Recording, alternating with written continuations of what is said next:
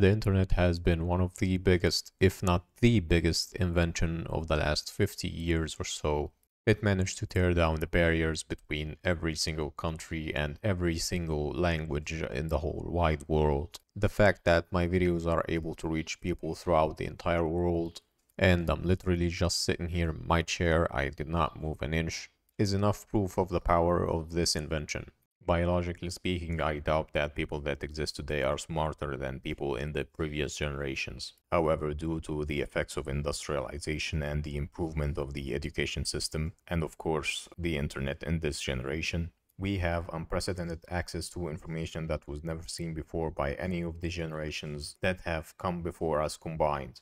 Again, from the comfort of my home or even during transportation, I can view the history of humanity. I can see how people of other cultures in different countries live. I can read the theory of relativity by Einstein, and if I didn't understand it, I can just go on YouTube and search for someone who explains it in a simple manner. I don't have a telescope at home and I'm not able to read the stars properly. However, thanks again to the internet, I'm able to see what the NASA scientists have discovered.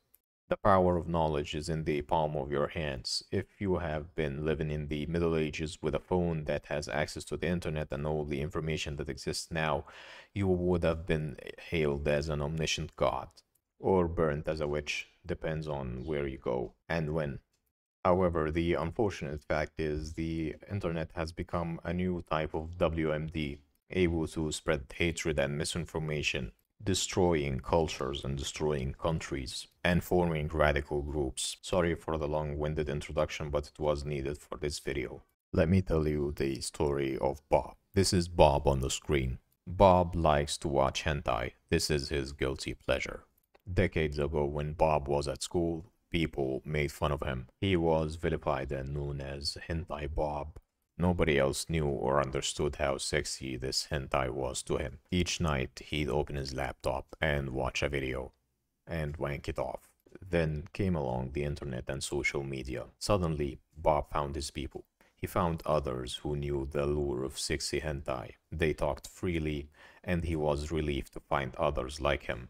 They exchanged series, swapped locations, met up with each other, competed over which waifu is the hottest, and Bob was happy. Over the years, new members have joined the group, and the network grew bigger. And well, Bob didn't give a shit to talk to any other people.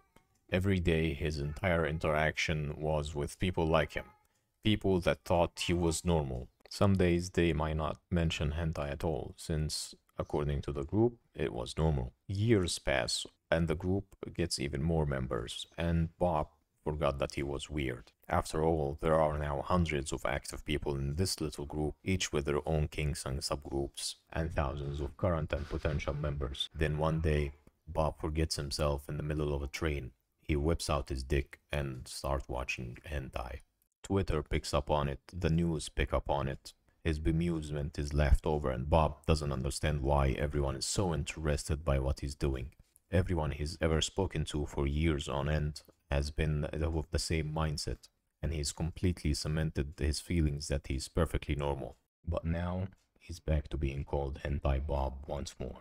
The moral of the story is, don't give your entire life to online communities who reinforce what you already believe. Seek out meaningful interactions and get constantly exposed to fresh perspectives, even if you don't always agree with them. Echo chambers can be useful at times and certainly comforting.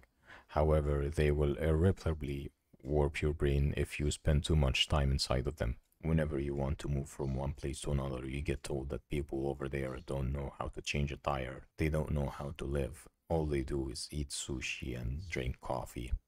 They push you back in the comfort zone, into the comfort lie that you have been living throughout your entire life. They block you from learning and acquiring new skills, ideas that you would have never been exposed to if you'd stayed back at home. And thanks to the internet, you don't even need to leave home. All you need to do is just Google something that contradicts one of your current beliefs. I'd like you to try that one time, just once today. Perhaps you think Earth is flat, perhaps you think that science doesn't make sense, perhaps you think NASA lies. Just Google something, Google that fact, and see the research. Maybe you get convinced, maybe you don't. What's the worst that can happen? Check out what the community that opposes your current beliefs thinks. Maybe after conversing with these different people, you will change your mind about them. Maybe you will be the one to break the cycle that your grandfather and their grandfather and their grandfather before them told them that they should hate these people with a passion. At the end of this video, I'd like you to read about the third wave. It was an experimental social movement created by a California high school teacher called Ron Jones in 1967.